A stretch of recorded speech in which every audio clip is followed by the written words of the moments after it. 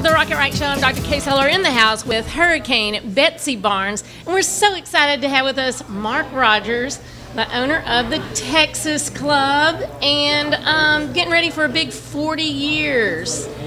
40th anniversary. That's a huge milestone, right after your birthday. Mark. You just had a birthday this week. You know, that's a long time, 40 years. You know, it is. I was pretty young when we opened that club up. You was just a baby, right? Of course. And so was Mike, because his birthday was, what, a month ago? And we had a big celebration. Yes, which was great. I was there. I loved it. So I'm just hoping that with the 40th anniversary celebration, it means that we're just going to keep on keeping on, right? As long as we can, as long as Louisiana lets us.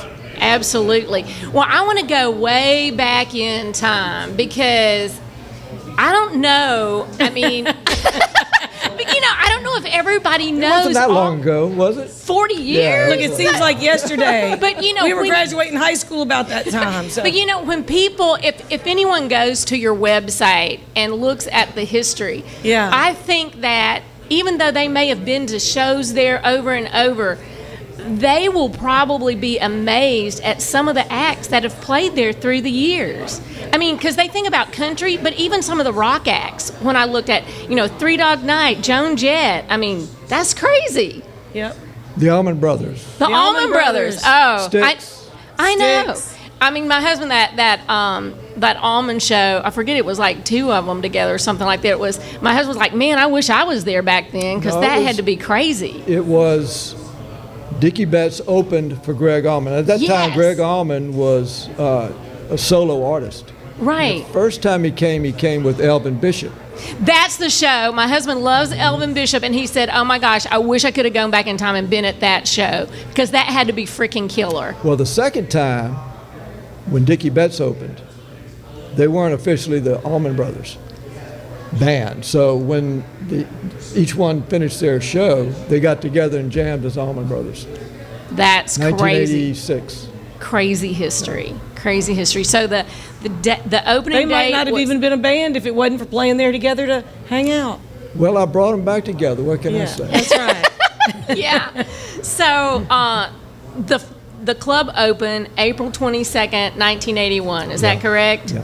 All right. Cool. Well, how did you decide, and how did the family decide? Because this is the other cool thing, I think, is that it's been a family-owned and run business for all these years. How'd y'all decide to like open a club?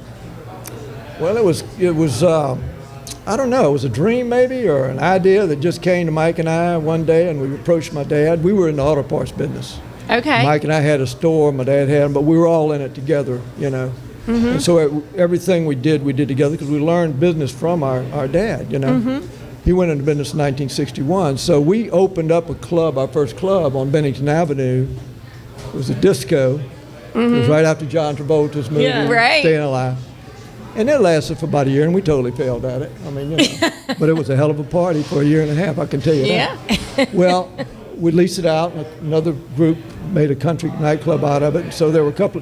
But before we went out of business, I had to learn how to book entertainment. So where do you go in 1979? You go to the Yellow Pages, right? You go to the Yellow Pages. And, you know, and I taught myself. It was tough, but we brought in Joe Stampley, and I remember we brought in Ohio players and grassroots and some rocks. But we also brought in Hank Williams Jr., and that's when I met him.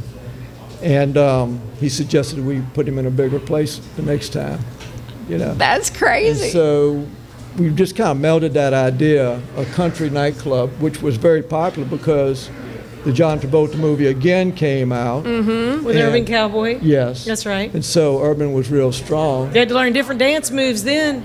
Well, neither one of the country places at that time were doing live entertainment. So we decided to put live entertainment with the country, and those guys went away. We stayed, and you're still here. And we did our first show there. Yeah, I think it's really kind of cool. That's that great. CJ has played with Hank Williams Jr. And it was when Up Down went #1. Like the next day, he's opening with Hank Williams and Leonard Skinner. Yeah, those are like, and that was in Raleigh, one of my very favorite places in the world. That was. But that was so cool. Just 2 years ago. Big week. a huge big week. Yeah, it was a huge week. It's like I don't think it could get any better than you have your first #1 song as a songwriter and your idols you get to open for that weekend because, of course, that's he was a surreal huge Skinner moment. fan. And so now CJ's coming to play for their 40th anniversary. And you know, he is so excited about that. And that's on Saturday night, May 1st. CJ's very impressive.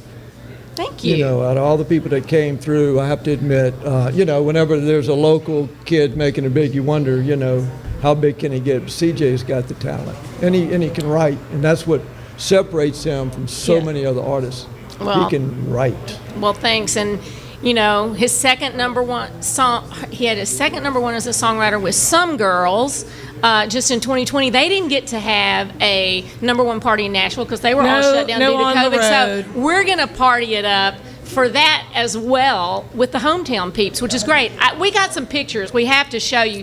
Let's show some of the ones from Mark. Tell us about the history. This is like before there was even a building. Is that right? Well, that building is the old Continental Trailways bus terminal that was taken apart downtown Baton Rouge.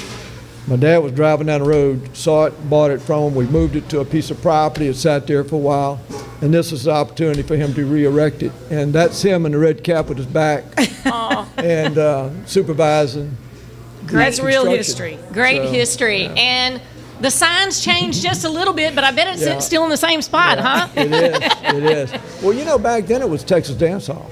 Right. And it was 100% country for the first year and a half until we remodeled and came back to Texas Club. All right. And then look at those tickets. George Jones, I bet you have some stories about George Jones. He didn't ride any tractor drunk up in there, but he probably had some stories. He did get drunk in there. 1981 was a good show. 1986 was his drunk show. And he could not finish a line. There's Hank. There's Hank. Yeah. There's Hank. And people are still standing up front at that same rail, right? That's probably still. He played for 3 or 4 hours, and he came out with three dress changes, and played without a shirt for a while. He played every instrument, and it was incredible. Yeah, he is amazing. Yeah. Yeah, love him. And then so much history there. I know lots of folks have been there. I think they should, you know, reminisce their past and come this weekend or you know, get ready for the future, too. What do you say for we just making it big time? Celebrate the 40th anniversary for the whole year?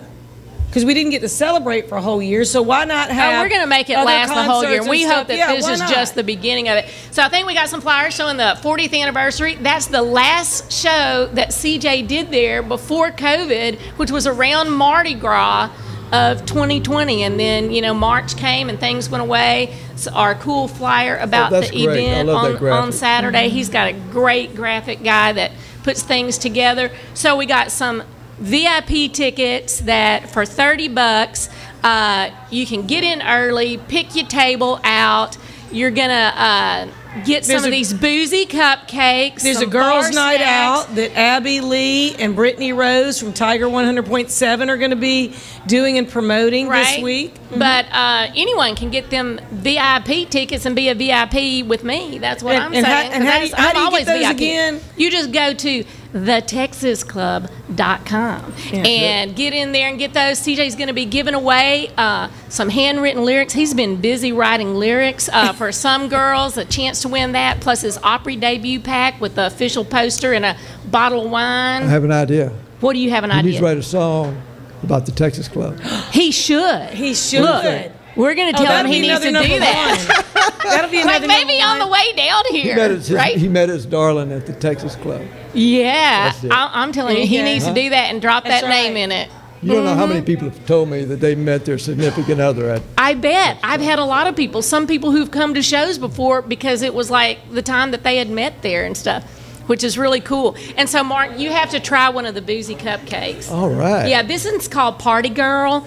So, but we do have something for the boys. We do have the Bourbon Street Boy that has Maker's Mark in it. Oh, I know someone that likes Maker's Mark. That has vodka.